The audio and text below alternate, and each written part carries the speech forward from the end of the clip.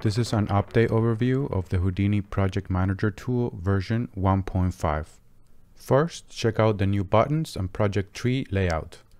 The biggest update is the ability to create HDA folders inside each project directory. They can be identified by a dark gray background.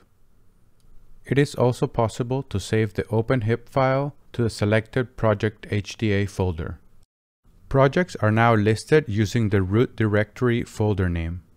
HIP listings are organized by sequence name, showing the latest save file for each sequence.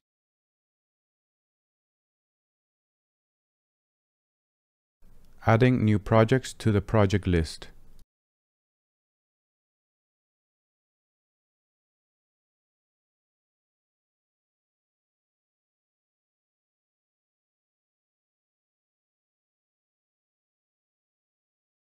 The Manage HDA button serves as a display toggle option for the HDA folders under each project. The grid view style has also been improved.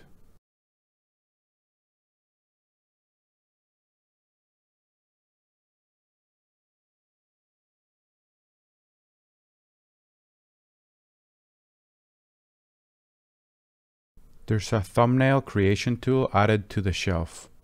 It can be used to create a snapshot image of the viewport and save it to the project's directory. The Save Version Up button will save a new version of the opened HIP with a numbered suffix, regardless of the existing HIP name.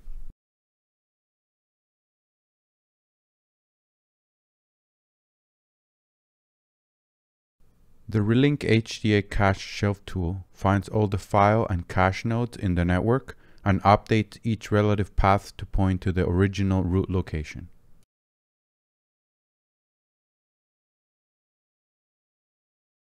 And finally, there's now Linux support.